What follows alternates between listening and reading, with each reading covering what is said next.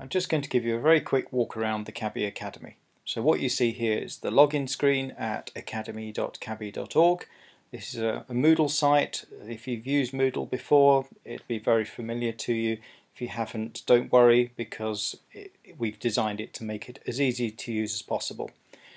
If you have an account, you can log in on this screen. If you don't have an account, you can create a new account, and you'll be asked, once you've accepted a privacy policy and so on, you'll be asked for a few details before you can create the account. That will send you an email and you then accept the link in the email just to confirm that this is your email address.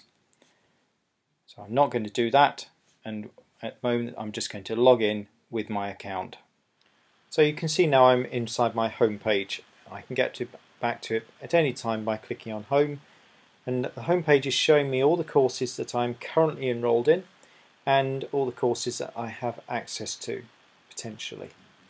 Now some courses allow me to self-enroll, so for example the two demonstration courses that we have currently, you can go and find those and enroll yourself into them. There is no barrier at all.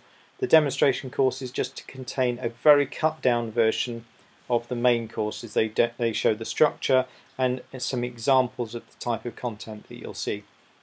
The main courses that we currently have are our two 15-hour courses, about 15 hours each, one on diagnosing crop pests and another one on managing crop pests. We do have a Spanish version of the diagnosis course that is on the way and will be with us very soon. So I'm just going to show you inside our two main courses. So let me close up the module. So you can see we've got a number of modules here. The ones that are greyed out, they're restricted because I haven't done whatever is needed to get into them yet. And the way we've designed this course for the moment, because we're in a feedback gathering stage, we're wanting to get as much feedback as we can on how people are using it, what they're learning from it and so on. We're asking at the end of each module to complete a feedback questionnaire. It's very short, 2 or 3 questions, and so we can gather information about how people are coping with it, what they're learning from it, what they're finding good, what needs to be improved, and so on. And the diagnosis course is designed and based on our plant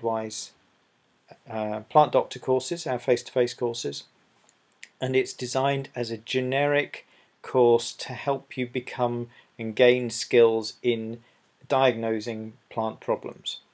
So it's not designed around any particular crop or any particular region. It's designed around a particular set of skills and a particular methodology. And the way you are expected to go through it, it assumes you start with no knowledge, and so you start with some very simple activities, some very simple problems to diagnose, and as you go to module 5 it starts getting, well, it becomes much more complicated, and you have complex problems being presented, often multiple problems in the same plant, and you're being asked to diagnose those. So obviously if you're an experienced person, you could go straight to module 5. It really doesn't matter. The key thing to get the certificate at the end is to be able to do the assessment in module 6. And so, but to get to module 5 and so on, you will have had to do the questionnaires as you go through, but that's like a 1-minute job to do the questionnaires each time. So I'm just going to show you one of our modules just to give you an idea of how it works. So this is our very first lesson. Let it load up.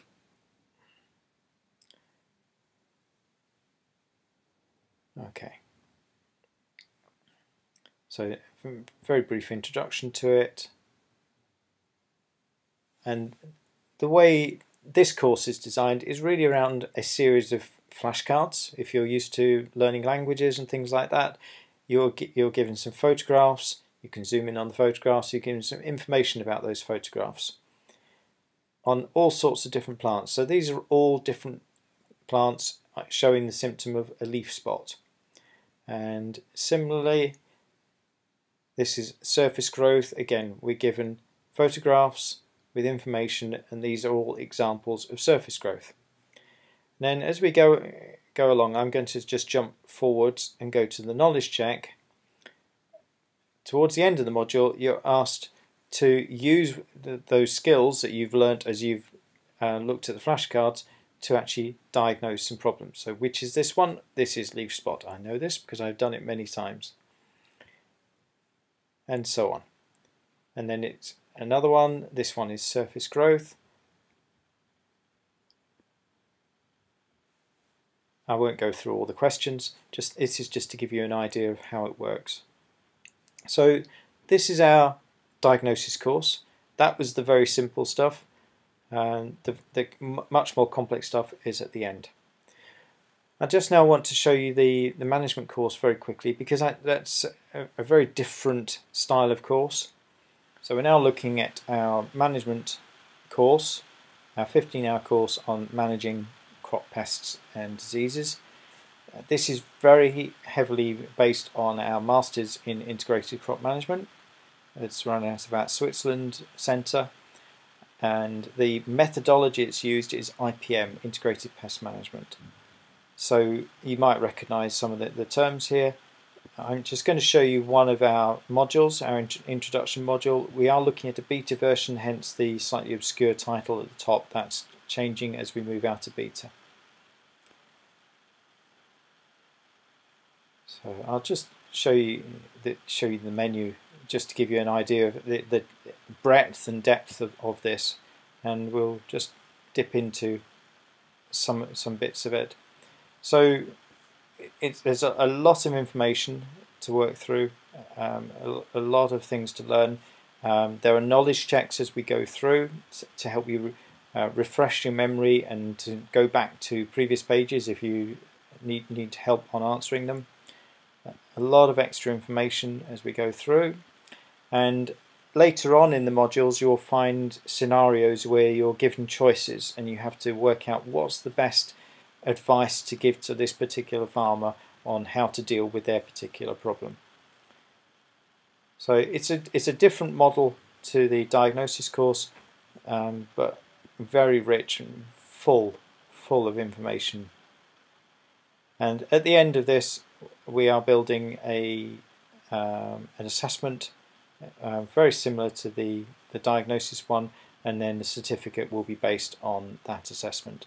We do ask people to give feedback and reflection at the end of each module as they go through it, and hopefully that will then give us more information as we get ready to produce any future editions.